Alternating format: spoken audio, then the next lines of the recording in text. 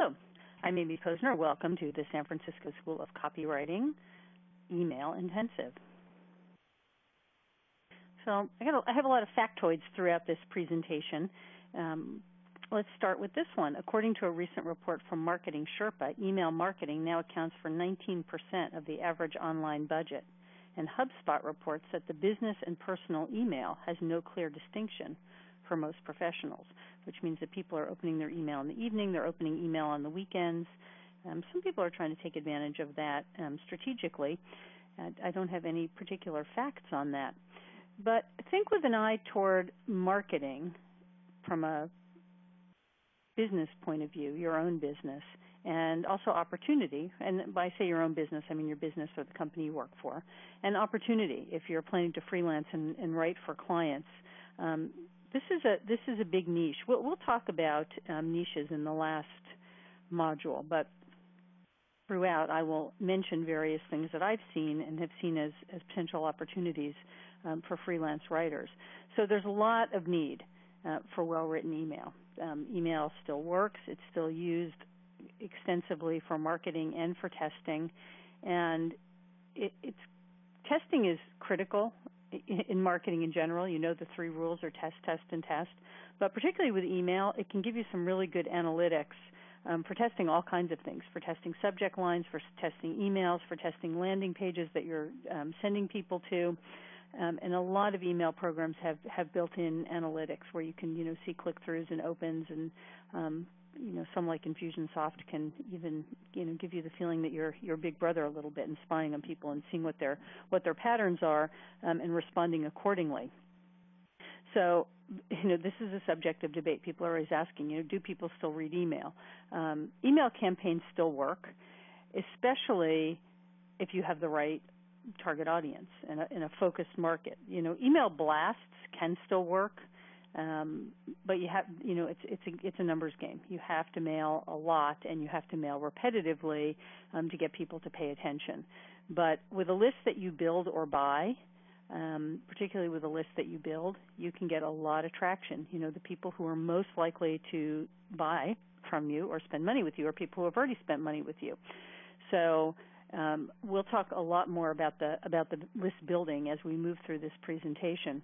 But there's some good lists that you can buy too. You have to be careful if it's for you or for a client, because some of them are just a real ripoff. Companies that purport to mail and then don't really give you statistics. I've seen a lot of shady things. But you have to be careful about who you do business with. Subject line obviously is your headline, and we all interact with email, so we all have our own ideas and our own patterns and our own intelligence that we can use here. And you think about what subject lines get you to open email. I do not collect a swipe file of them, although I ought to, because I see ones periodically that just get my attention, and so that's my bad. I should have one. We all should, because it's pretty hard to write an email that gets you to open it, or to read a subject line that gets you to open it right then and there. So in an autoresponder series, typically an autoresponder can run forever, but it's usually a series of 7 minimum in a series, and there's lots of ways to use autoresponder series, which I'll also get into here in a little bit. I think short and pit sales letters, where you use bold, you use underline, you use white space, and link them out to a site. I think it's great to link people out to a site, either to read the whole email if you can write a compelling enough paragraph, or if you're trying to get them to do something, that you have a call to action that takes them somewhere where they'll get information. And you want to keep that short and pithy too. Usually a landing page that's somewhere between 300 and 500 words long. So email is also great for testing a larger campaign on or offline. So you can test and refer to direct mail piece, say, find out what's getting the most response, and you can do it very inexpensively as compared to the price of mail. Are people responding to certain subject lines / headlines in mail? Is a certain sequence working? So in other words, subject line and email, half the people to one page and half the people to another page. Which one works better? so you can get a lot of data before you do a bigger spend. You can test the campaign itself, and lots of variables to test. Of course, you want to be scientific and make sure you're not testing too many things at once. Otherwise, it becomes impossible to understand your data and know exactly what's working. So opt-ins are really the most valuable asset that you can have, pretty much, in business, because what they are people who have opted into a list or people who have raised their hand and have, at one point have said, I at least have some interest in what you're offering. And those are people that you can market to in perpetuity until they say, hey, stop talking to me, stop writing to me, take me off your list. Because in theory, they have some interest in what you're offering. And so it's a targeted audience. You don't want to exhaust them, and you don't want to just be throwing stuff at them. But what you do know is you have people who, at least at some point in time, had an interest in what you're offering. And of course, unlike more traditional media, it doesn't cost you anything more to keep that person active. So you want to avoid spam. I know that's obvious, yet it's important to stay up to date. If you're in the market of writing and sending emails, try and subscribe to some what am I trying to say? I'm sorry, I'm losing my words here. Subscribe to some newsletters or find some good sources for what's happening now in email. What are people using? What's working? What isn't? Just so you can stay, if not ahead of the curve, at least flowing in the curve, so your email has a better chance of being open and being read.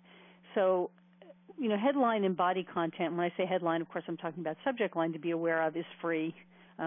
Free does not make it through the spam filters. Guarantee also gets caught by spam filters. Money, or using the phrase money back, or using dollar signs. That's why you see people have been, capital F, asterisk, capital R, asterisk. You see all these ways that people are trying to get around the spam filters.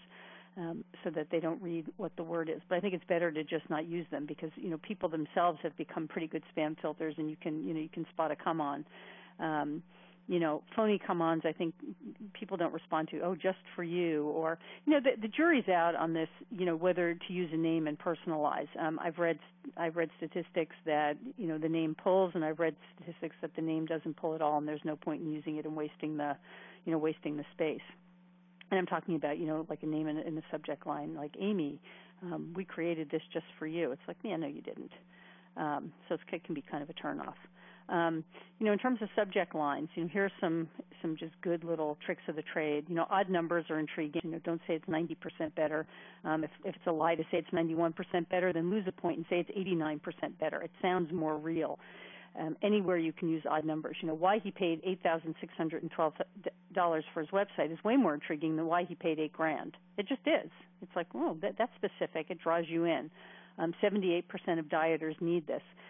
I read a study recently that said putting video in the headline makes people more likely to open it because they like to watch videos. So video message about diabetes, for example. A free report. You've got the word free in there, so you have to be careful, but I have read that the phrase free report pulls really well. Free report, here on Sailing Down Under.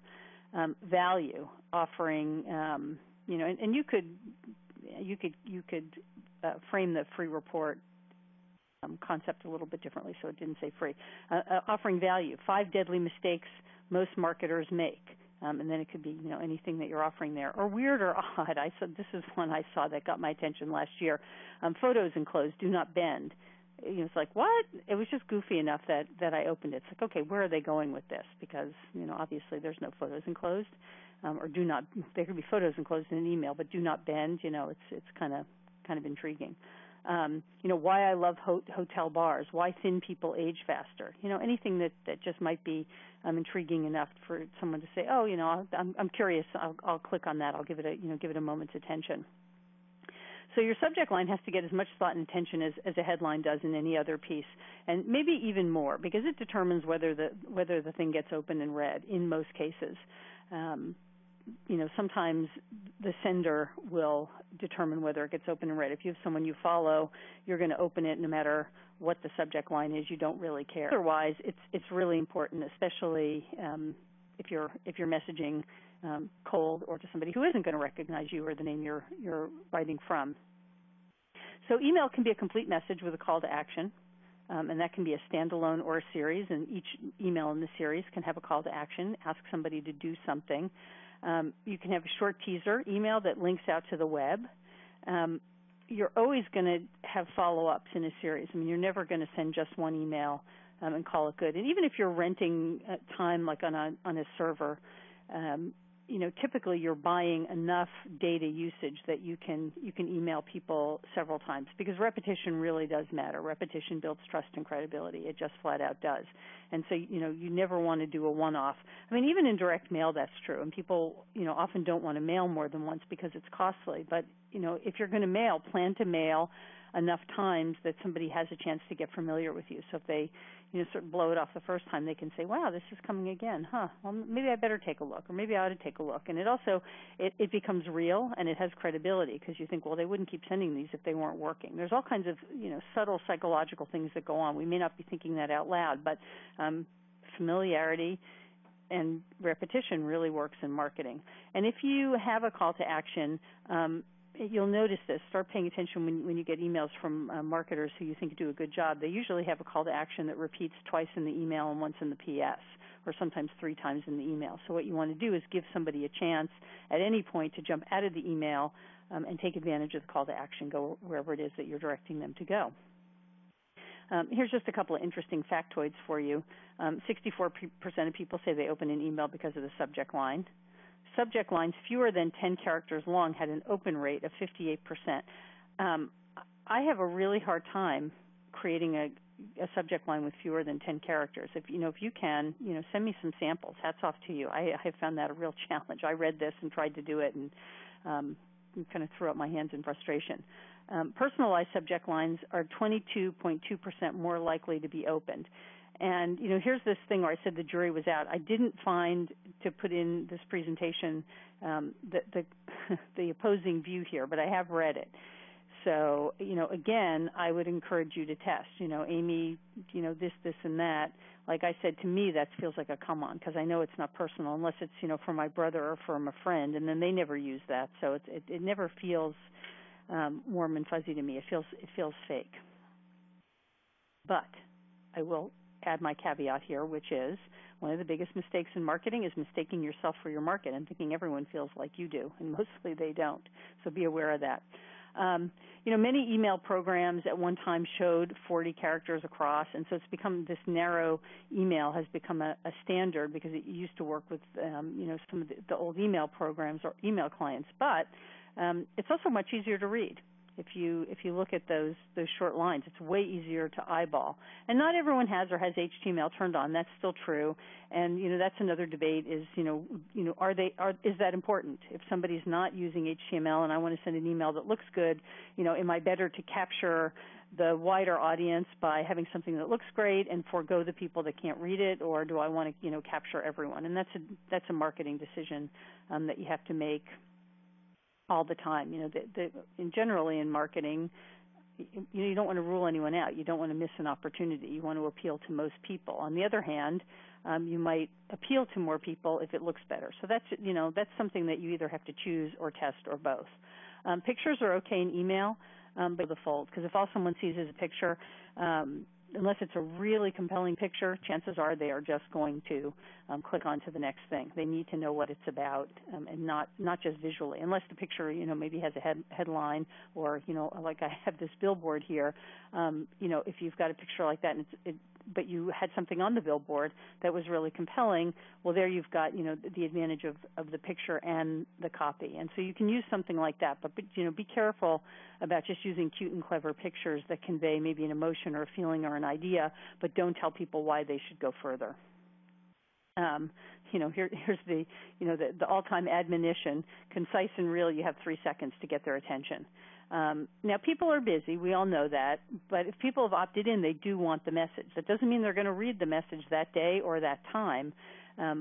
But if people have opted in for something, you can assume that you've got a certain readership, and you can create a continuity on your messaging. but this is one of those things where if you look at your data and you look at your statistics, you can start to see a pattern of who does what, and sometimes even who does what when. So you can get more opens and more reads. People are used to spotting junk, but they know what people know what they've opted in for, and all of the well-known email programs and softwares and online programs have analysis, and not only just analysis to read your statistics post-mail, but to analyze your actual content for whitelistability and see if it will pass through filters, and they'll often make recommendations about what you might change. And then there's other, having multiple IP addresses and how much you throttle and how many you send at once, just in terms of getting through and actually getting into people's inboxes. Autoresponders are a real opportunity for copywriters. Everybody needs them, and you need them for every product, for every free giveaway, and continuity campaigns are really important. And so what that means is once people buy something or download something for free, it doesn't matter. What you want to do now is you want them to engage with the content or with the product. And so think about your own patterns. How often have you downloaded something that you actually really want? It comes through your email and you say, oh, I'd really, that's good. I'd like to read that, or that would be useful for me. How often do you read it right then? Or do you more likely download it and put it on the side, and do you sometimes or very often forget that you even have it? So if you do that and you've downloaded it and now you've got it on your computer and you get an email from me tomorrow saying, hey, listen, it's great you downloaded this. Did you check out, on the statistic on page 3, blah, blah, blah, blah, blah. And you go, oh, really? Maybe I got to take a look. And then I just keep sending you email, maybe 5, 6, 7 emails to get you to interact with the content. Likewise, if you've bought a product, might say, hey, listen, because you know what happens. You can buy a product, maybe it's a software product, and you just don't get around to using it. And so you put it aside, and maybe your 30-day free trial runs out, and you think, oh, I'm not going to pay for this thing. I haven't even used it. But if I can catch you early when your interest is high and engage you with using it and tell you how easy it'll be and how it'll change your life and make your life easier, you might just get a lifetime customer. So for new products or services, stick notes are really important. Stick notes come from traditional marketing, where someone would buy something and you send a note telling them what a great decision they've made. And it's a really good technique to use, because when you think about it, in the buying process, when you decide to buy something, you've convinced yourself that it's a good idea, you're going to spend the money, you've done all the things that you need to do to get yourself to, crack out your credit card, and then you spend the money. And what instantly happens, if the pendulum is all the way to the excitement side of the spectrum, it has nowhere to go but to fall and drop in the other direction. And you start saying, oh, should I really have spent the money? Am I going to have time for this? Do you think it'll really help? All the things, all the messages to start running through your mind. And then you get a note saying, hey, that was a really great decision. Buying XYZ is going to really change your life. If you just spend 5 minutes a day inputting your data, you're going to find that you're more organized, you're less stressed. All of these things. You go, oh, yeah, that was good. I'm glad I bought it. Maybe the next thing that comes is, how to use it. Maybe it's a free report, and it's how to get the most from the report. If you do this, we've designed it so that you can implement these simple steps. And if you just read, 1 page a day, which will take you, approximately 98 seconds, and implement the tool, that'll take you another minute and a half. By the end of a week, you're going to have this or this or that. So you're still selling, you're still cajoling, and tempting people to come in and make use of what they've either downloaded for free or bought. So existing customers, why do you have an excuse to email them? Well, you want to keep your name in front of them, and maybe you have new news, something new with your company, a new way to use a product that they have, some helpful information that ties into something that they own. If you sold them a car, maybe you want to tell them, a little maintenance tip that if they, they do this, they're going to get, an extra, X number of miles from their tires or their brakes or whatever it is. Just keeping in touch, letting them know that you haven't forgotten them, but in a way that's meaningful to them. If you have any special offers, if you have any relevant information, I have a client who sends out just interesting bits to people, just interesting things to ponder and think about. And he gets good feedback about it. People like reading them, and they've come to expect, sort of some quirky, interesting thinking from him. So frequency. I get asked about this a lot. I think you have to use common sense. Don't overload people. No one, unless you're somebody that's well known or somebody's following, I think they probably don't want to hear from you every day. I know that I don't, and some people differ on their frequency tolerances, and maybe it depends how busy you are or how much time you have. I prefer not to hear from somebody every day, although there are a couple of people I subscribe to who I will look at what they send every day, and if it's a title or a topic of interest to me, I'll usually read it right then and there, because I know if I don't, I won't get to it later. But I know it also can have some good beneficial information relevant to what I'm doing right then. Some people think, every day when you're doing a campaign and there's a time sensitivity, every day is fine. Use small bite-sized pieces. Be sure you break it down, because you know it being your topic, but they don't.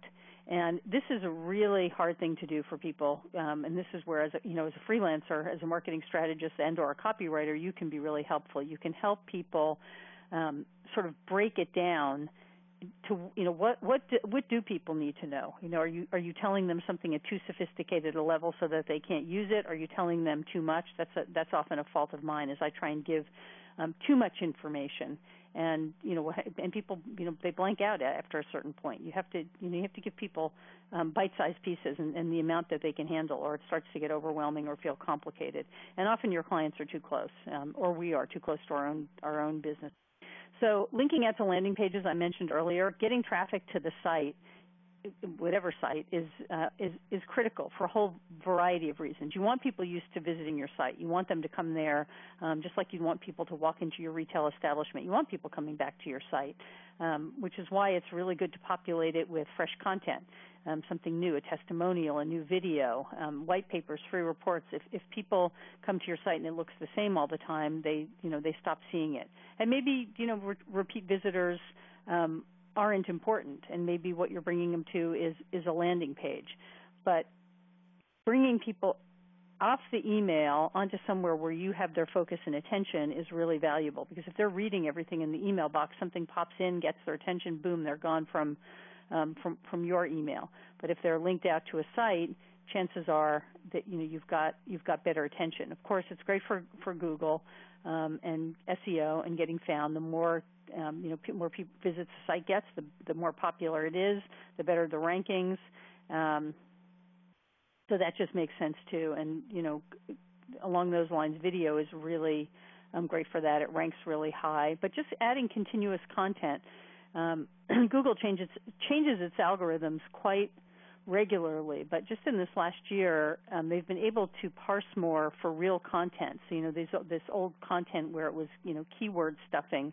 So you wanted to have the word video, and you would write some inane piece that was 500 words long and used video in places where it didn't really make sense. It wasn't a particularly helpful or useful or informative piece, but it mentioned the keyword so many times that it got rankings. That just doesn't happen anymore. So, which is really good news. Good content it has rules of the airwaves now, which is just much better. So newsletters, email newsletters are a great vehicle. The DMI, and then this is old, 2009 is getting to be a long time ago now, but I haven't found a more recent statistic on this, but the DMA reported that email's return on investment in 2009 was $43.52 for every dollar spent. That's phenomenal. 44% of email recipients made at least one purchase last year based on a promotional email, and 60% of U.S. Internet users say their motivation behind giving their email address to a company is to receive discounts and promotions. So that means people are paying attention, and there are things that they want and use. And we all know that from our own patterns and habits. But I think it's important to remember, because there's so much clutter out there that the key is having a focused target audience who really want to see what's posted. Content that stays and lives on your site is a more permanent and lasting content and contribution, for you and ultimately for your readers and visitors. Interesting, Chris Brogan best-selling author. He has a lot of interesting things to read that Chris Brogan has put out. President of New Marketing Labs reports 93% of email users have opt-in relationships with consumer brands, as opposed to 15% with Facebook and 4% with Twitter. So it's interesting. You could be very tempted to spend more of your time on social media because it's where the buzz is, but is it where the money is? So list building is critical, and I mentioned that earlier. The reason list building is so critical because you have a group of people who are interested in what you have to offer, who have raised their hand and said, yes, I want to know, and now their ears and eyes are open and they're willing to listen to and look at your message. And so you can be really creative. I mean, if you're in a retail business or working with a retail business, you can find people online and offline to opt into an online list. It requires some diligent strategy to get your name in front of people and also to give something of value in exchange for people's email address. And it's so funny. I just had this conversation with a client yesterday, actually with his marketing director, because he is very hesitant to give anything away, because he's afraid that, you know, people will perceive if he gives something away that it doesn't, you know, that what he offers doesn't have value. And my strong belief is if you give away good stuff, then people say, wow, if I get this for free, what do I get when I spend money? This is really good content. It allows you to build a relationship and allows the presenter of the content to build credibility and trust. And so I think it's really, really important, your best stuff, because, you know, on the contrary, if you have people opt in and you give them something that's crap, you know, what kind of impression does that make? And they're not likely to come back for more. And so I think it's a hard hump for people to get over, but I think giving real value for free, you know, is part of the give-to-get culture of the Internet, and I think it's really important. And, you know, you can get a message out. I mean, everything from, you know, having a sign-up on cereal boxes, you know, to the auto mechanic that when, you know, you sign in for your oil change, you know, they have an iPad and they have you, you know, sign up for something and you get something fun in exchange maybe. I mean, maybe you get the free cup of coffee they were going to probably give you anyway, or whatever it is. But, you know, you can build a list anywhere. It doesn't just have to be online, and sometimes it can be really creative and get more response if you do it offline. So the bottom line is it's a great marketing tool. And the list is, I just think that if you don't have an opt-in on a website, you're just wasting the most valuable use of that real estate. And there are so many people who just don't use it still. They don't give anything away. They're not capturing who's visiting. I mean, if you know, you just think of it. I mean, you have people coming to a website, and, you know, you can look at your report and see there were X number of visitors and this many new visitors and this many repeat visitors. But if you have no way to reach them, and you find out, you know, somebody's read through your whole business proposition, but you don't know who they are, isn't that a lost opportunity? Don't you want to be able to follow up with them and make an offer to them? I think it's such a missed opportunity to not do that and not do it actively. So remember, you know, when, again, you know, email doesn't have to be clever or gimmicky. You can just keep it real and relevant. Same is true with your giveaway. I mean, if you give them the real goods, you're going to make an impression and people are going to stay. And I thought this was a really interesting statistic here. The hours between 2 and 5 p.m. are the most active hours of email opens by time of day. And that's from Email on Asset. Open rate optimization is their perfect time to send your email. Great little factoid, and it's new. It's from 2014. So it's new and it's relevant and it's real right now. So stories. You know, what can you tell? What people often say, well, I don't have anything I can tell them. You know, what do people want to know? You know, social media has sort of changed the discourse, and things have gotten much more personal because it's easier to learn personal things about people, and we see them more multidimensionally than we once did. And so, you know, stories, facts tell, stories sell. People love stories. And so, you know, it could be a winemaker. I was writing for some winemakers, and what we would do is, you know, tell stories about what was happening day to day. You know, what's happening this year? What's happening with this vintage? What are the soil conditions like? What's happening with the weather? What's happening with, you know, anything else that's going into building that bottle of wine, things with the labor, things with the, you know, what's the real work behind it? And people are really interested in that. And not only that, but they feel like they have a real relationship with the people who, you know, grew this bottle of wine for them. and it can be very relevant and very real, and you develop a sort of loyalty because these become people that you feel like you know. Great example of that is here where I live. There's a local fish market run by a couple. Very successful. Really, they run a great business. Everyone in there is friendly. They're helpful. You go into the store and there's a little sitting area with all these cookbooks, and they have a photocopier, and they encourage you to sit and visit and make photocopies of recipes. They've and so she'll tell you about there's some of their stories at sea and what they're catching and what's running and what's sustainable and why. And she's just got a great way of writing that's very engaging. They're short and to the point. There's always a recipe and there's always a special, and so you know what to expect. And almost every week I go in and buy whatever the special is. I might go in more than once a week, but it works every single week. Maybe it's the gardener who tells about the English garden tour she took, and why, and who she met, and what she snuck back through, what trees she snuck back through customs on the plane. The auto dealer that talks about safety and innovation, and maybe road trips or vintage cars or whatever kind of stories. Working on a car with their kids, or whatever it is. Excuse me.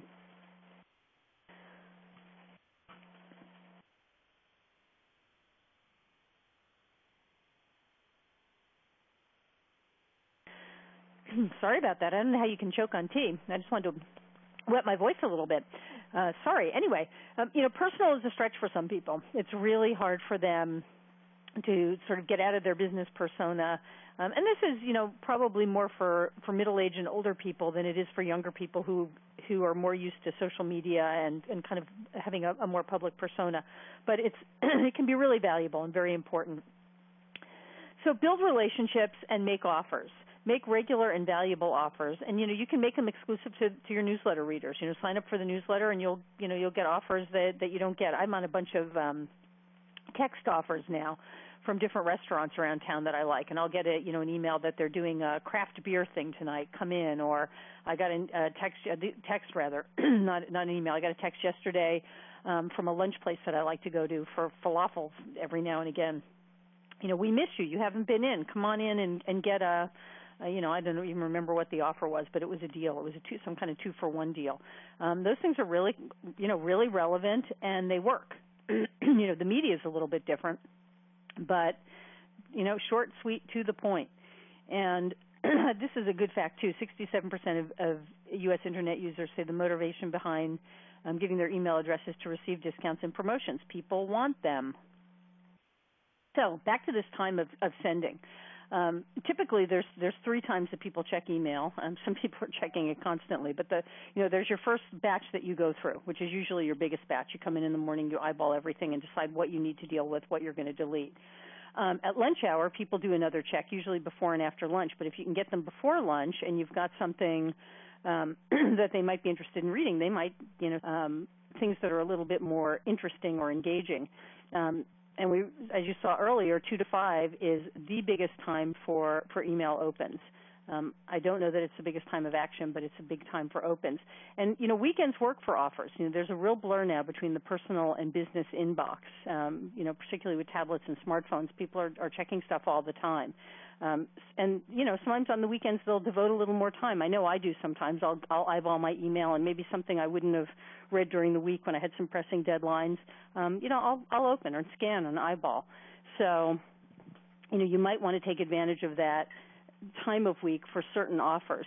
And if you're doing something like a newsletter, it doesn't always have to be the same length, but format is pretty important, and structure, because if people get used to it and they know that, say you always have a like the newsletter I referenced from the fish market. She always has a story, she always has a recipe, and she always has a special. And sometimes I don't have time to read it, but I scan down and see, salmon's on sale this week. That's great. Maybe I'll, plan it for dinner whatever night.